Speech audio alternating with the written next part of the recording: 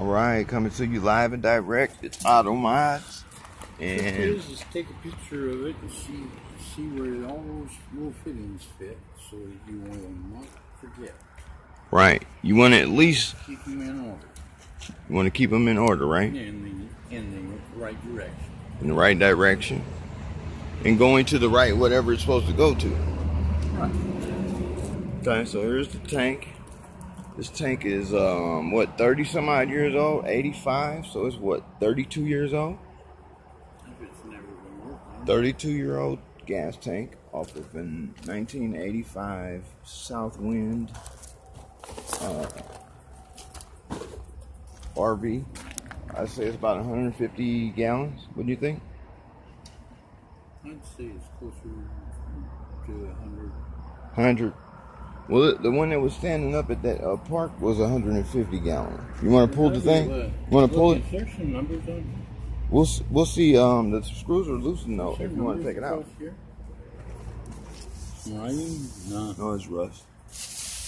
I'm gonna sand it down. There might be a tag on here. There might be.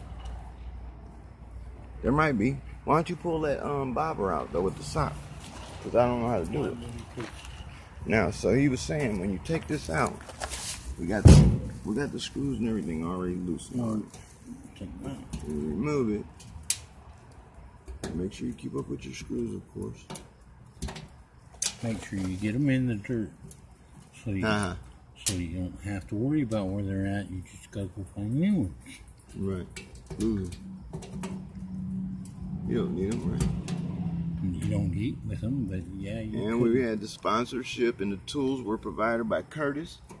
He's not in the film tonight. Hopefully, I can get him ready to go to the car wash tomorrow and help me sand blast this interior of the tank after we. Well, that probably won't even be tomorrow. It'll probably be a week from now when we get to that part of it. We gotta put the chemicals in first. We gotta get this done. Yeah, we gotta get this done. But this don't stop us from going out. Oh. See how I lifted up? Oh, okay, yeah. See this? Yeah. You gotta be real careful with that. See, that's all crystally eyes on it. Yeah, shiny. Ooh. Yeah, look at this rusty, dude. It's bad. That's what the bottom of the tank looks like that. Yeah. Yeah? That's a little sock. See a little sock on it? Yeah. That's the sock he was telling me about. Yeah, a little sock. That's why I let him do it. That's a professional at showing you how to do this. This is less than 5 minutes. We just showed you how to remove that. And see the bobber, that's what tells you. It was like this, and so the float comes up and goes down. Just like a toilet. Sometimes these get wore out, and they don't go up and down, because the float gets saturated. And the other part is your socks. That's to keep good fuel going in. But look at this. That's to keep it's going to crumble in our hands. Oh, wow. And that was a piece of That was a filter, basically? No, that was just a piece Where of was that hose going to, though?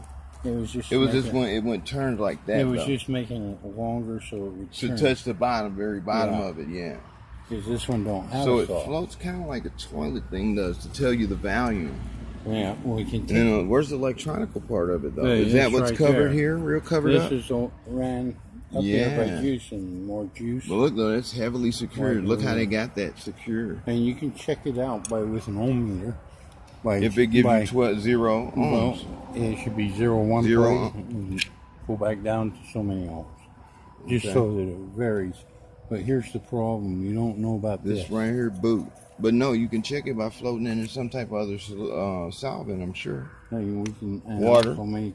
It should float. We can put another thing that floats on there for real. Let's see if it does. Man, that sure. But that's so that was going through our fuel right there. That one thing alone, and that's not even talking about what was in the tank. That shit was going right up in the hose, right up in there. Take your light. Every time he sucked off, it did that. You see that? So no wonder there was so much problem. So you look in there, hold it. I got the camera. Oh my god! Oh my god! Oh no, dude, no. It was like cancer down there.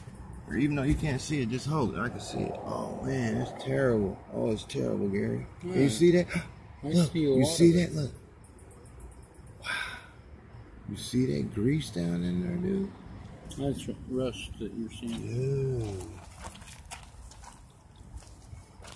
Make sure you when you do this, you're going to make sure that you clean the entire tank. You want to make sure you clean the outside. All of the, it's best to have it sandblasted. We're not going that far with it, but we're going to etch it out, and we're going to definitely sand it on the outside. We're going to use a Meratic on the inside, we're believing. But we'll cover it in the next tutorial. But this is how you would remove the send unit and the float from a 85 fuel tank.